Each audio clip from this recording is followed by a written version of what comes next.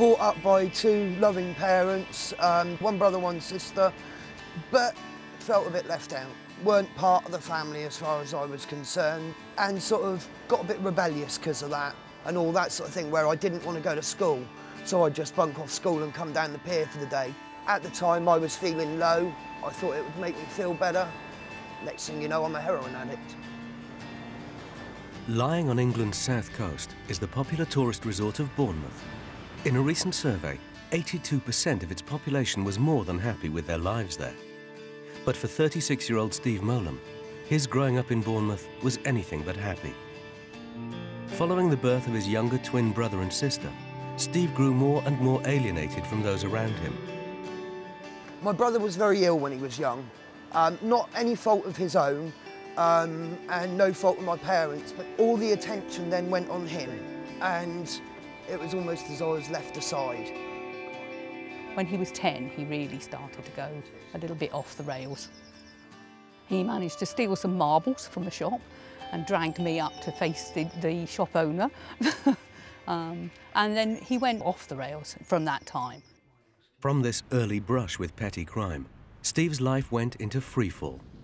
From the age of 14, Steve was in and out of children's homes, during which time he became more and more immersed in a life of crime and drug abuse. I got into quite a bad crowd from children's homes, and just coming down to the pier in the day, meeting up with other people that were living on the streets. They'd offer me a drink and I'd have a drink, and so on, and things just got worse and worse. But over the course of the next few years, a series of events would transform his life.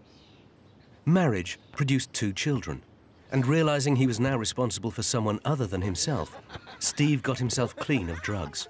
And soon afterwards, he became involved in an organization whose aim is to help people with similar problems to those Steve had faced as a youngster.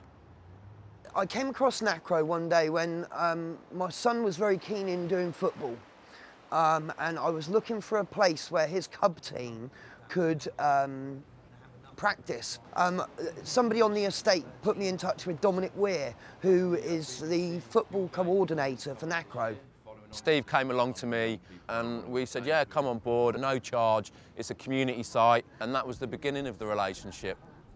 He was very keen to get me on board and to sort of help with a committee that they were setting up. So I got on board with the committee, and I did some volunteer work through Nacro.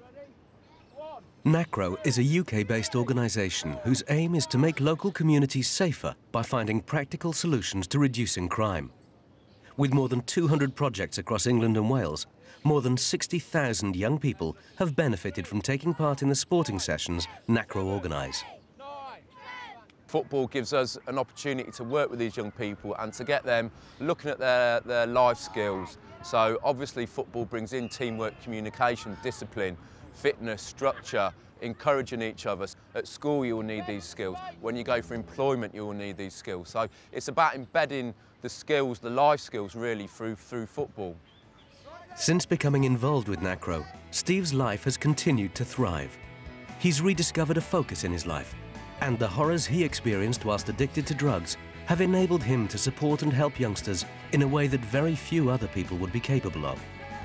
For me, people talk about inspirations and people talk about heroes and people talk about role models and people talk about professional footballers being the be-all and end-all and the ultimate icon. Steve is an inspiration to me every day when I work with him.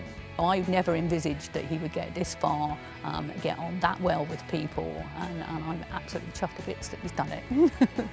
I'm not just that drug addict walking along the road anymore, and that waste of space. I'm there and I'm putting a purpose back into the area.